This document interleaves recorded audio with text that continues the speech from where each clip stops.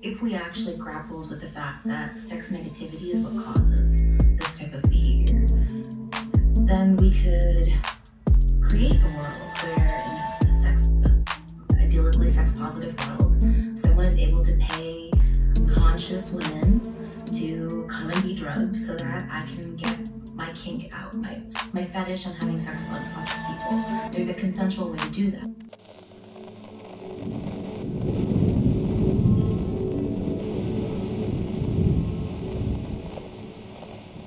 What's going on, everyone? It's Nina Infinity. Welcome back to my channel for another segment of Infinite Cringe. This is insanely cringy, guys. So hang on to your hats because you go along in your day, you're going about your day, and you think to yourself, this world can't get any more crazier cringe. And then the world, this clown world, is like, hold my freaking triple cheeseburger with the size of freaking chili cheese fries and a massive supersized milkshake to go, okay? Because that's what's going on today. That's what we're going to be talking about. We're going to be talking about this article here that came across my feed. Sex positive fat activist says men with grape kink should be able to pay to drug consenting women. How about no? This is the lovely individual we're going to be discussing today. This is the person that's stuffing their face right here. The BBC is receiving backlash for airing a Bill Cosby documentary in which self-proclaimed fat sex therapists argued for allowing men to pay to be able to drug and have sex with women. What the frig is a fat sex therapist, guys? Can someone please let me know what the hell that is? If we actually grappled with the fact that sex negativity is what causes this type of behavior, then we could create a world where an idyllically sex positive world, someone is able to pay conscious women to come and be drugged so that I can get my kink out, my fetish on having sex with unconscious people. Sonalee Rashatwar said in a segment, there's a consensual way to do that. No, there isn't. That's called grape. This person, that was, by the way, that was a clip that I showed at the beginning of this video, and you saw it for yourself. This is very real. This person actually said this, but they came under heavy fire. They were called out for it. The BBC has been under fire for doing this. So they ended up apologizing on Instagram. So this is really funny and interesting. So following the airing of the episode, they posted a formal apology on Instagram writing, "Let me explain why I was wrong in regards to the comments made." Okay, please explain, because your comments were batshit crazy. A culture of sex negativity does not create the conditions for grape. It creates the conditions for sex shame. Cosby is not a case of sex shame. I endorsed violence against sex workers with these words, and I'm so sorry. Sex workers should be treated with respect. Consent is as vital as it is any other sexual encounter, Rashatwar wrote. I should not have discussed consensual non-consent in kink and BDSM in the context of Cosby. Grape is not a form of sexual deviance. Grape is an abuse of power.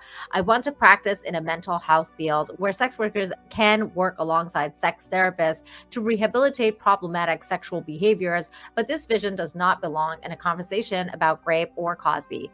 Grape is about power, not consensual desire, Rashatwar continued.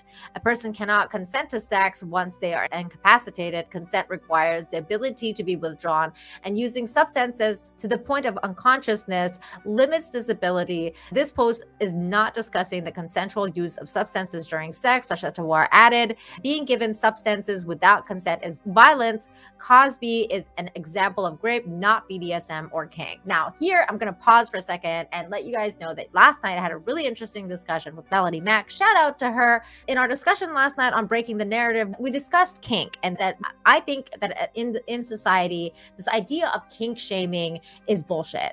It should be brought back. Like, people should be shamed for having weird kinks and weird situations that are just being normalized now in such a society. Look, I don't want to know your fetishes. I don't want to know your kinks. I don't care about it. Don't post about it online. I don't give a shit. I don't want to know. Keep your kinks and weird stuff behind closed doors. No one needs to know about it. No one cares. Okay, that's where I stand. I'm just like, I've had enough of this, like, don't kink shame, don't kink shame. Why? This is why society is in this degenerate place that it is now, because people stopped kink shaming. So all these freaking weirdo degenerates were like, oh, okay, so like everyone's okay now with all this weird shit, right? Right? No. Well, I'm not okay with it. I don't know about you, but I'm not okay with it. I'm not. And then people wonder why grooming and things like that are so acceptable now in schools. And we have to actually pass laws to get people to not do that to kids. It's freaking absolutely insane. Rashatwar's website states that Rashatwar, who lists they, he pronouns, is a clinical social worker, sex therapist, public speaker, community organizer, and donut lover. My God. I clicked on this, and here's their website. I clicked on it because I thought this person, they can't be going by they, he, like this must be a typo because it's clearly a woman. But no, it's not a typo. This person's just mentally deranged. This person is a he, an award-winning clinical social worker, sex therapist, and adjunct lecturer and grassroots organizer based in Philly. It's in New Jersey and Pennsylvania. And they are super fat, queer, bisexual, non-binary therapist and co-owner of Radical Therapy Center. Look, I don't know where this person got their degrees from and who's handing out awards to this person, but there's an issue here, okay? This person should be in no position whatsoever to give mental health advice. This is the craziest thing I've ever heard. The patients are running the asylum, people. This is absolutely insane. I can't with this stuff anymore. I just can't do it. I just can't do it. I can't. I'm so over the enabling. I'm so over all of this. Rashatwar came under fire in 2018 for speaking at a University of Vermont, in which a flyer for the event stated that thinness is a white privilege beauty ideal, with others stating that literally throw your scale in the trash and we cannot have conversations on body image and fatness without race, disability, and class analysis, according to Breitbart. In an Instagram post on Tuesday, Rashatwar wrote that BMI is used as a tool to measure how pure, thin, and good, or sinful and fat and bad a person is, so society can determine whether you have value or not. That's untrue and based on absolutely nothing but bullshit that this person has just made up. This person's just fabricating stuff and selling it to you. Becoming super fat has informed my perspective here. Being super fat in public is a lot harder than when I was a small fat. Oh my God, it's like they just kept eating. Fat calling, painful waiting room chairs with restrictive arms, slim restaurant booths, narrow grocery store aisles, tiny bathroom, cultural events with those seating options, organizing meetings in space with stairs, etc. Rashatwar added. Oh my God. Oh my God. It's like, just get some willpower, man. Get some willpower, go out, walk, go for a walk every day for 10, 15 minutes. Stop eating sugar. Stop stuffing your face with all this carbs. It's not that hard. It's really not that hard. My God. In another post, Rashatwar wrote, people will try to convince you that fat isn't natural. Who's trying to say fat is natural? Fat's natural. I mean, we all have natural fat. It's just when it's excessive fat, that's when it becomes a problem. And you have excessive fat, lady. But don't let him fool you. Fatness is all around us. Where's she going with this? Never out of place in nature. The rolling hills, trees too wide to hug, animals we admire simply for their impressive size, elephants, whales, and bears. What? Did she just compare herself to a whale? Did that just happen? Oh my God. No, this can't be real.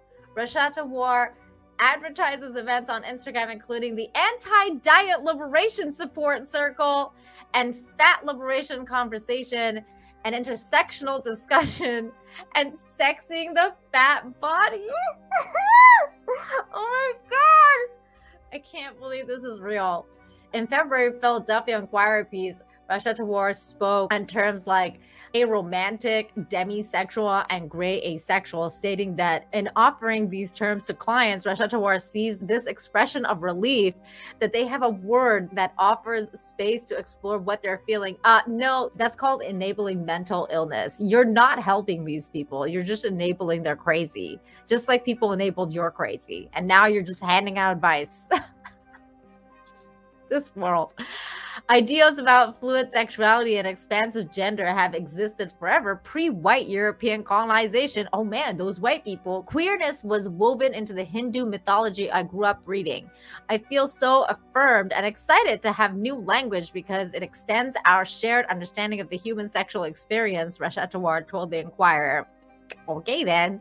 Rashatwar told the Inquirer that Rashatwar identifies as non-binary, butch, masculine of center, but also I have a pretty expansive experience of gender. For example, I still feel very comfortable being called sister, daughter, granddaughter. I have short hair and often dress in more masculine of center, even natural way. I'm just going to go out on a wild guess here and say that this person's just too lazy to dress up, put on makeup, and, you know, have long hair. Having long hair is a lot of work. It's not like having short hair there's no work. You're just lazy. You're a lazy person. You're a lazy person. You don't want to get up. You don't want to make yourself up. You don't want to make yourself get up and go walk. You don't want to get up and go. You just don't want to get up. That's your issue. But still, sometimes I wear dresses and makeup. Well, that's good. That's good. My experience of gender are really impacted by growing up as a fat kid because fatness is inherently queering of gender. What? What does that even mean? Again, this is just more made up shit. I've read articles by writer and activist Hunter Shackelford where they talk about growing up as a young fat black girl and needing to shop in the boys section because the clothes would fit better. But how that experience alone has this queering or expanding effect. What? This is called word salad, guys. But I also shop in the boys section. I go to the boys section in Walmart because they have the best superhero outfits. So I have several shirts that are boys size 8 to 10. So yeah, I mean, I shop in the boys section all the time. In response to the BBC's airing of the episode, director of Big Brother Watch, Silky Carlo, wrote, "First is a grape apologism narrative, not a fact that sex negativity causes men to drug and rape women. What on earth were BBC Two thinking broadcasting this without balance or challenge, let alone in a documentary about victims and survivors? Second, consent can be withdrawn at any time. Sex where someone is drugged, incapacitated, and unconscious, however you address it, is not consensual ever. And it's not a kink, it's rape. It's beyond belief and extremely dangerous that this has been broadcast without challenge." I mean, this is just beyond belief that this person's giving out mental health advice. It's beyond belief that this person is going around to colleges and speaking to young, impressionable people and giving them mental health advice. It's insane. And this is not the first or second time this person's said really messed up stuff. There's another article that I found. This one is from, I think, 2019. Yeah, 2019. Fat sex therapist seriously compares fitness instructors to Yahtzees during a speech at a college. Yeah, this person was just going around the country just giving speeches about health. So this person went to a college and said, "I truly believe that a child cannot consent to being on a diet the same way a child cannot consent to having sex." She said in her 2-hour speech at a college's main stage, "We should be critical of the use of science and the production of knowledge to continue promoting this idea that certain bodies are fit, able, and desirable. Is it my fatness that causes my high blood pressure, or is it my experience of weight stigma?" She asked the audience, I got news for you. It's your weight, okay? It's not the stigma. It's your weight. Oh my God.